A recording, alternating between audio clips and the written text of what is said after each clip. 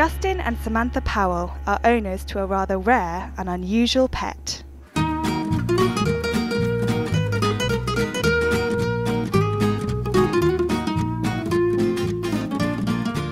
Kinkajous are rainforest mammals.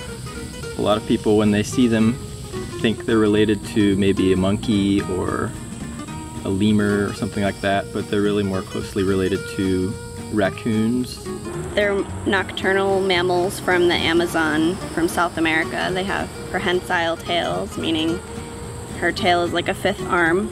Stella the Kinkajou became part of the Powell family 2.5 years ago when they bought her from a specialist breeder when she was just 3 weeks old. It's not like owning a dog or a cat. She is somewhat high maintenance, so there's a lot of things to think about. It's in my mouth. She's very rambunctious, energetic. We call her Her Royal Highness, and a pest. She can get pretty mischievous and get into things, likes to play fight sometimes, likes to wrestle, climb things. She's quite a handful.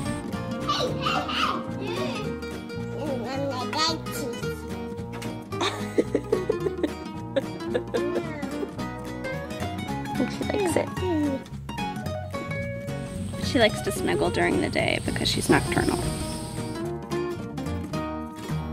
Since owning Stella, the family have learnt how training a Kinkajou differs from your everyday pet.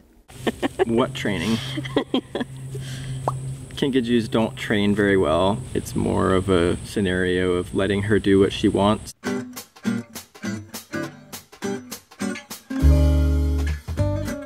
Hello, you want a banana? She's definitely one of the family. She knows Samantha and I as her parents, and our son, he's definitely a little brother to her. They can annoy each other sometimes. Kinkajous are frugivores, which means omnivores with a heavy preference for fruit. So she eats a lot of fruit. Bananas are her favorite.